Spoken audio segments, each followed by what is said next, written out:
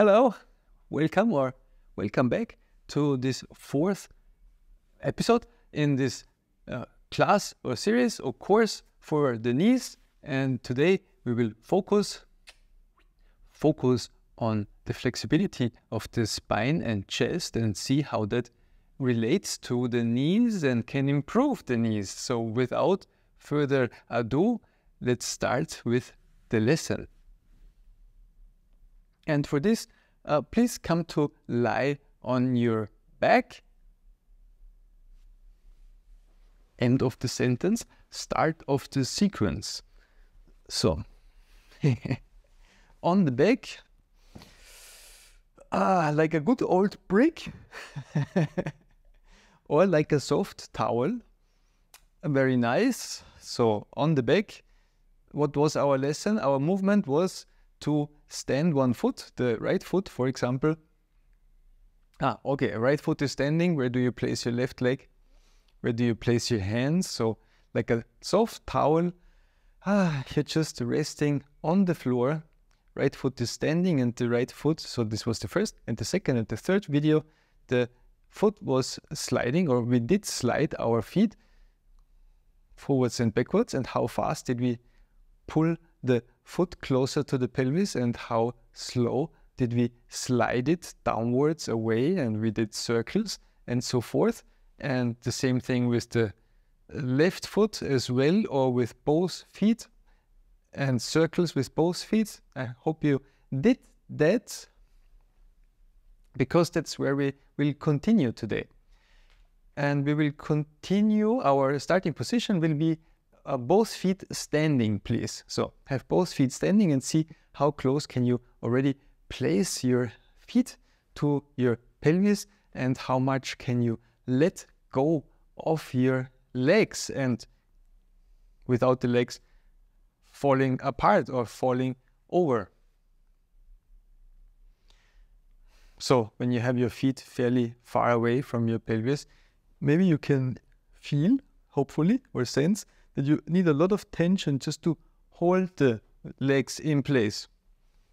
And one of our goals is to be able to have the feet just standing, the legs just standing, and forget about them, not only in our awareness, but also that they don't need that much energy to hold the position.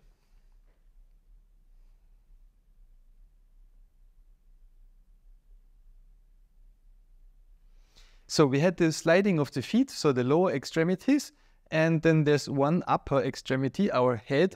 We will focus on the head today.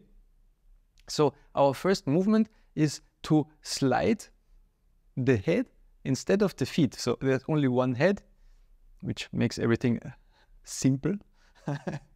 So where can you slide your head to? And to have a little bit of a system here, a sequence, start to slide your head a little bit to the left, and see how do you even drag your head to the left, and back to where was it? How do you remember where your head was? So good question. Why is it so easy to find the initial parking position of all the possible positions where the head was resting in the beginning? So rest your head where you feel it is not towards the right and not towards the left, and not too much up and down. It's like a neutral resting position, and then start the movement again to slide the head on the floor to the left and back. And if you are creative, you can already experience that there's so many ways to slide your head. And we want to find a way, like water flows, the natural pathway of your head. So let's help that a little bit. So when you slide your head to the left, then slide also your left hand, bring your awareness to your left hand, slide your left hand down towards your left foot, which means your left shoulder also moves closer to your left foot, and in turn drags your head along.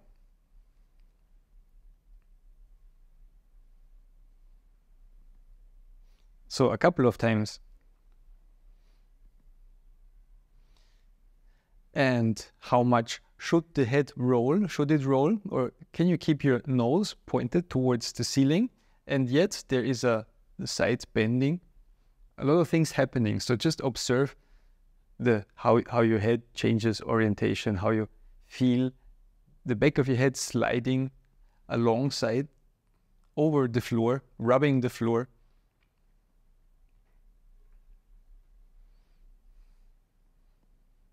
Could be a nice rub, back of the head against the floor.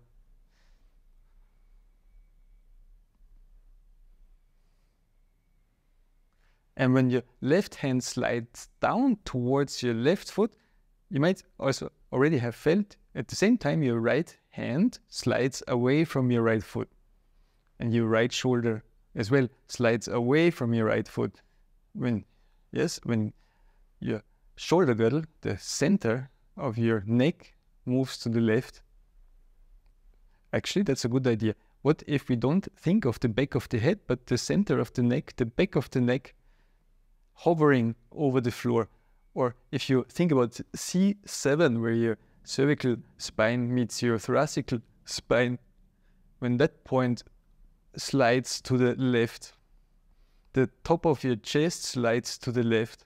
So when you think of different spots alongside your spine, instead of just focusing on the back of your head, how does this change the movement? So maybe you want to take your left hand and touch your spine somewhere, and so you can help with your hand to focus on the spine moving to the left. How does this change the movement itself, your experience of the movement?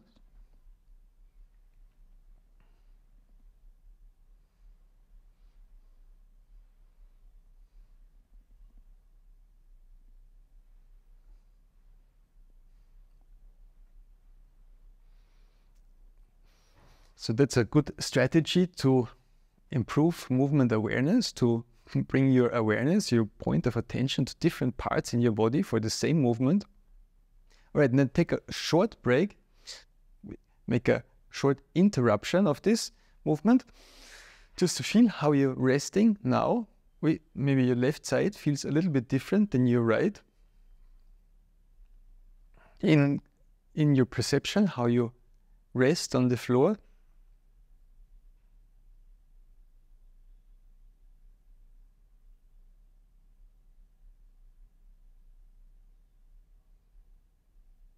And then stand both feet again, and we will do the same thing to the right. So start to drag your head, slide your head, glide your head to the right a little bit. See if that's easier or harder. And then what did we think of? We could think of the right hand sliding downwards towards the right foot, or the right shoulder sliding downwards towards the right foot, or the left hand sliding away from the left foot.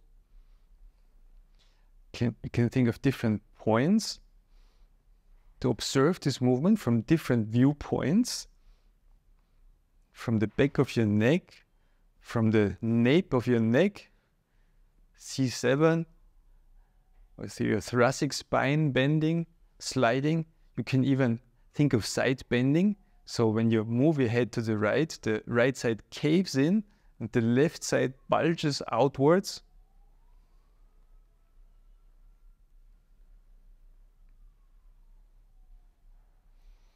Different ways to look at the same movement takes away the boringness of a movement, maybe even. So this is quite interesting to look at movement from so many different angles and to have so many sensations with such a simple movement.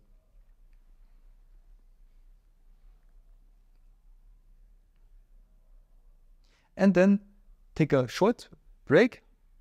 Maybe keep your feet standing, or let's take a proper break. The feet extended, like our starting resting position.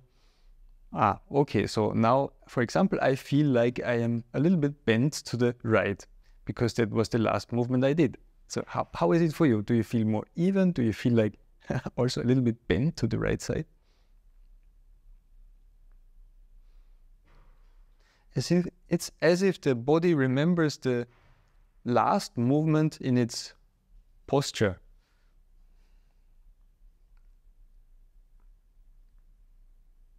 All right, then stand your feet again, and we will combine the two movements. So the head to the left with all you have got, with all the thinking you can adjust, put to it, or the head, slide the head to the right, the left hand to the left foot, the right hand to the right foot. Up. Maybe that got a little bit easier. And then let's remove the hands a little bit. Bring your hands together on top of your chest. Or maybe remove them all together. So interlace your arms. So bring maybe your right hand towards your left shoulder and your left hand towards your right shoulder.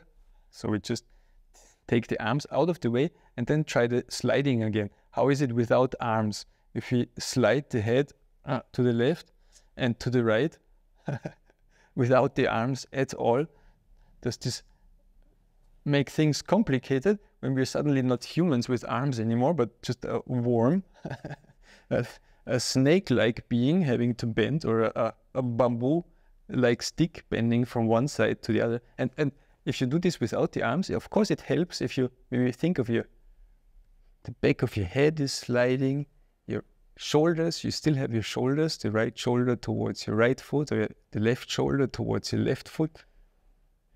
And then maybe you have to move your pelvis to make this movement easier. So you can use your feet to press or to lift or to slide your feet. How do you have to move with everything else? So suddenly the whole body comes into play. Your feet can move and your knees can move and the pelvis can move, in order to make it possible for your head to slide left and right if you don't use your arms at all.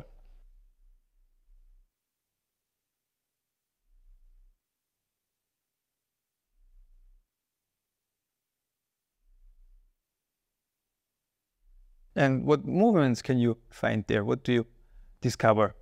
What helps and what doesn't help?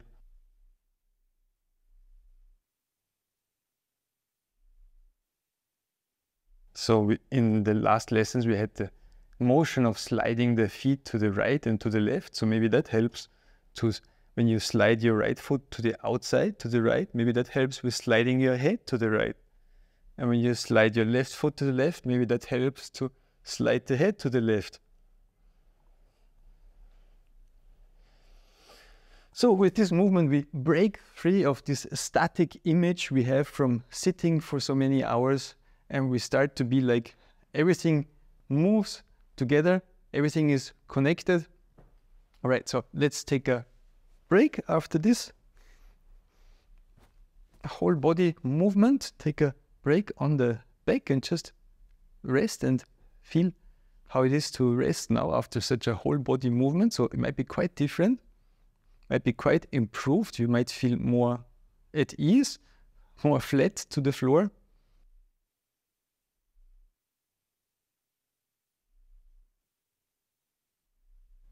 Flattened.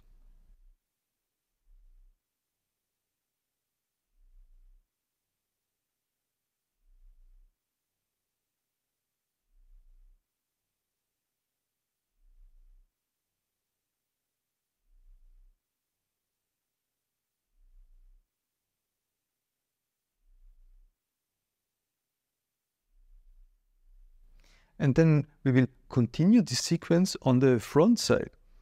So please turn around and come to lie on your belly.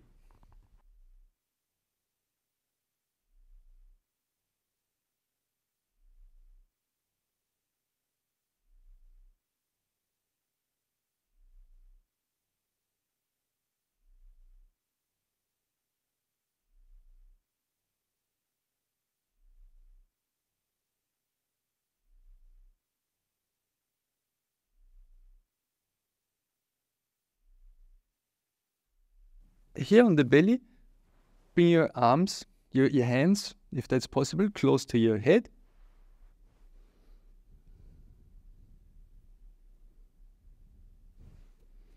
Or let's make it up. You could put your left hand on top of your right hand, for example, and your right cheek on top of your left hand. Something like this. And then we will start, or maybe you can press your nose against the floor, just how you're comfortable. And then we will do the same thing and slide the head to the left. So we will start with the same direction to slide the head to the left. How does that work when you're on the belly? So you just flipped over like a pancake. But it's such a different situation. We have to like rearrange our thinking. How do we drag the head to the left when we're on the belly? And what is the role of the left arm?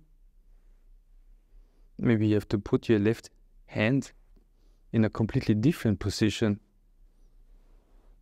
Maybe you have to put your left hand down. So explore what is a good position for your left hand to help to slide your head to the left and back to center.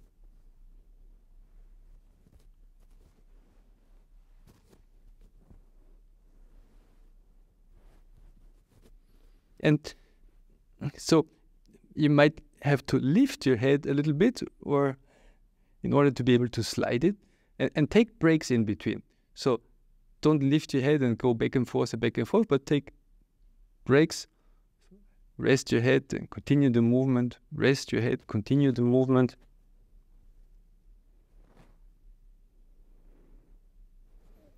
Maybe change your arm position, change how you think. Do you think of your left hand? Do you think of your left shoulder? Your left side shortening, right side lengthening? Do you think of your right arm? So remember what we did on the back, which was fairly familiar, and now you're on the front. How does this movement change when you're flipped over?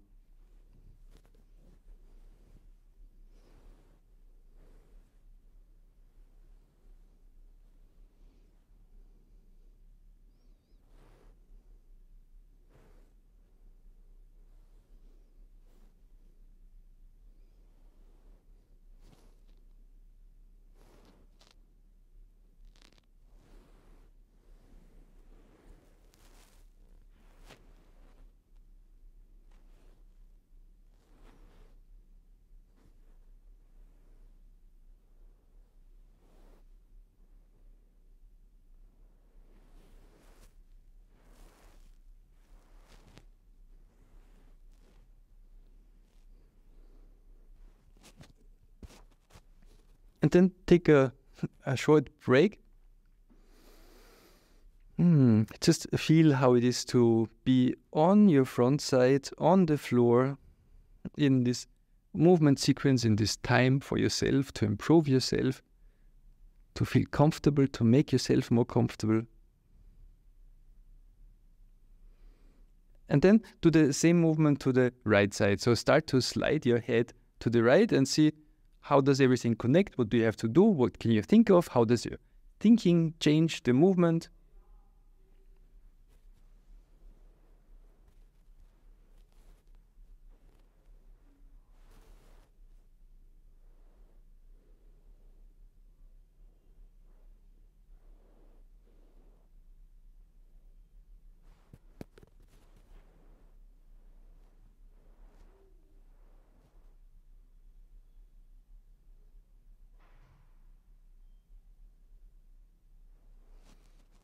Take breaks in between, which will refresh your sensors, your ability to observe the movement, but also might give you an opportunity to look at the movements fresh, to discover something new, to improve the movement.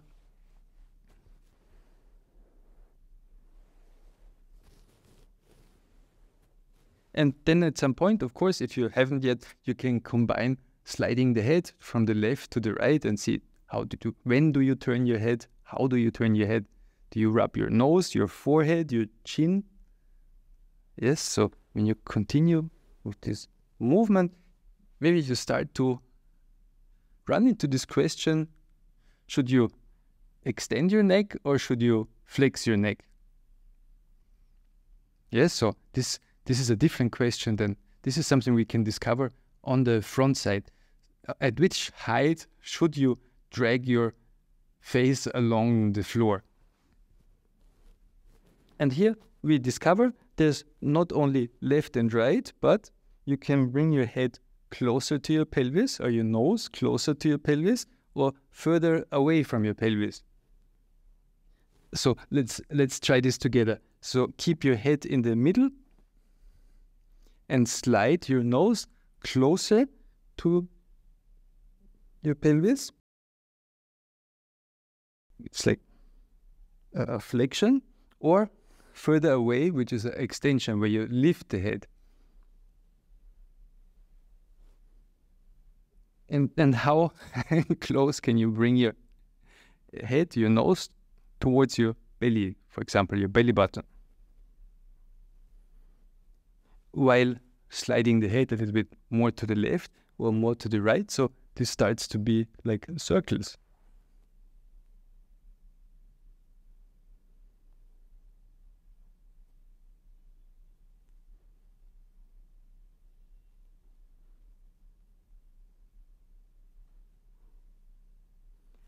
And how does this movement change when you use your hands a lot or if you don't use your hands at all? So let's take away your hands like we did before in lying on the back. So what happens when you when you cross your hands behind your back? And so with the left hand, grab your right hand, or the other way around at your back. And then this is like ski jumping, and then with the hands on your back, try to slide your head to the left and to the right, or your nose closer to your pelvis, or further away from your pelvis.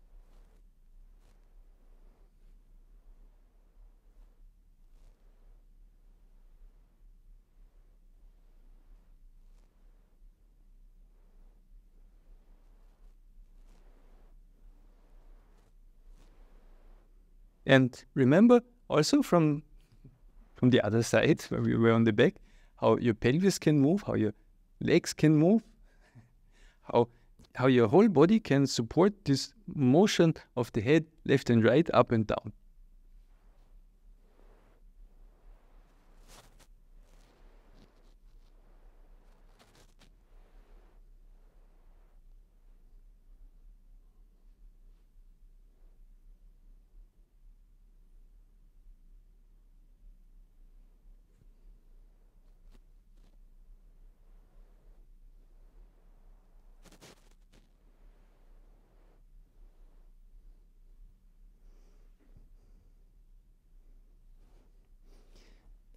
And of course, take good care of yourself. So I don't want you to have back pain or anything. Just do what's comfortable, what's easy for you, where you feel safe.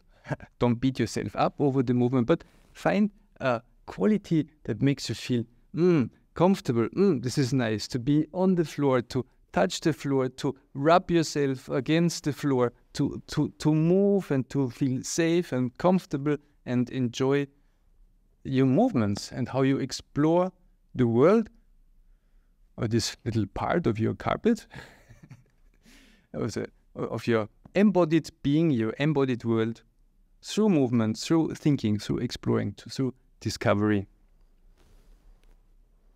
And of course, in turn, this will make you feel better. And when you feel better, which means you have less pain, which means you feel better.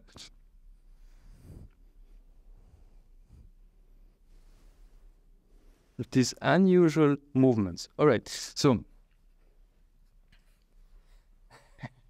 please return on your back. Let's see how is it on the back.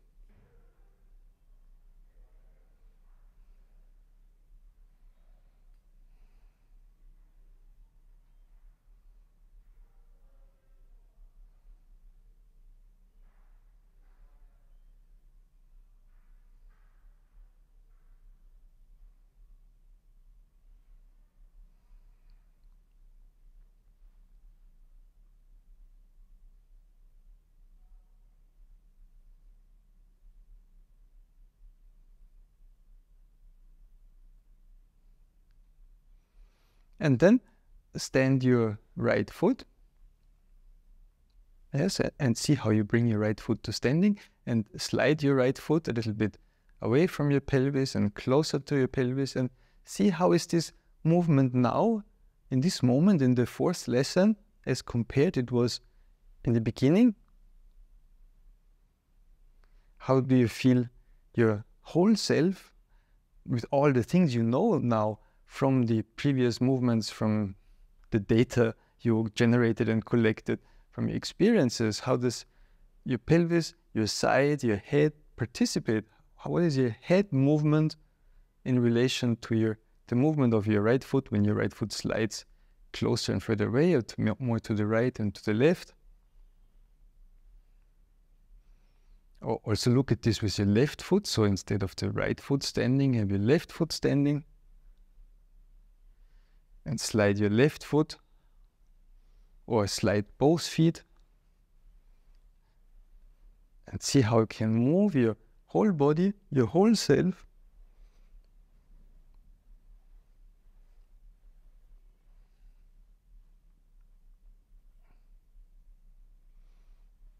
And then slower and slower and more calm, or of course peaceful, at ease, at peace.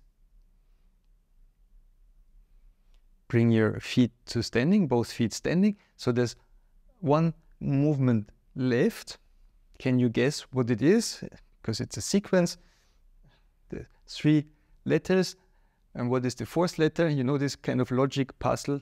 There was these movements. What is the last movement? So the movement of the head, focus on the back of your head and see how you slide. How can you slide the back of your head closer towards your pelvis? So we were sliding before the head left and right.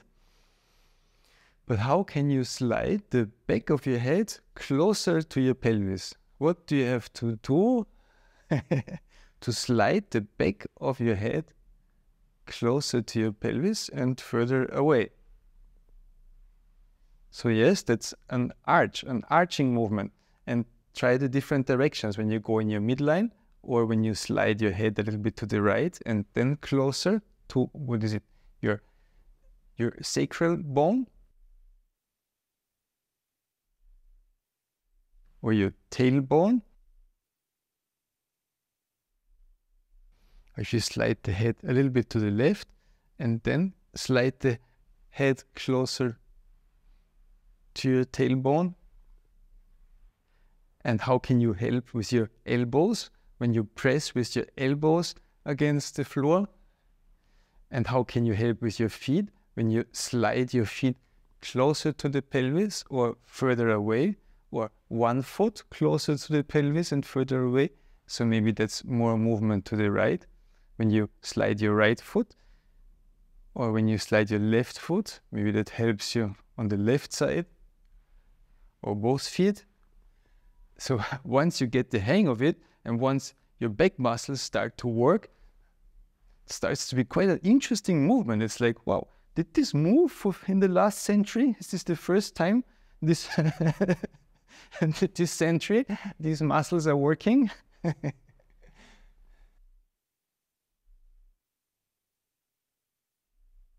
Or how is it when you don't use your elbows, when you don't press your elbows against the floor? How is it when you help with your arms, or when you don't help with your arms?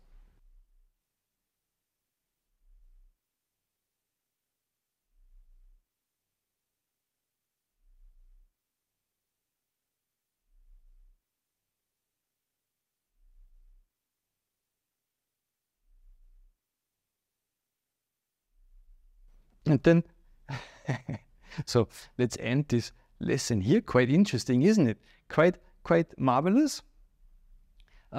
Let's do a flexion movement to end this lesson. So bring your nose closer to your pelvis, or you lift your head to bring your head closer to your feet. So that's the opposite of the extension we just had. Just a little flexion or a little extension. Maybe we can go in both directions. Flexion, extension, side bending, twist. Now we're back to the roots of the Feldenkrais method. We're back to the Judo movements where you can go from one side to the other to defend yourself or to attack. Yes, these kind of movements come from this kind of lesson. All right, so a last little rest on the back. See how it feels like when you're flattened on the floor. And not only that, now you're more ready for movement. So to slide your head a little bit to the right and to the left. Now maybe you have the feeling it comes more from your center. Everything connects. It's easier to move in all directions. Your body is activated. Old patterns have been restored, revisited, polished.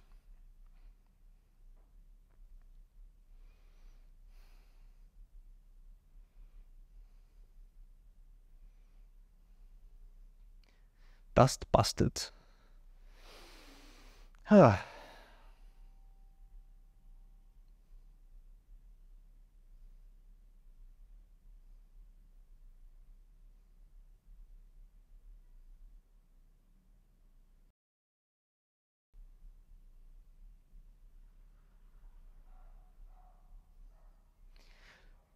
All right, so that feels very nice, but we need to come to an end of this lesson, and we end this lesson as most always to come up to standing, please, and see how it is in standing.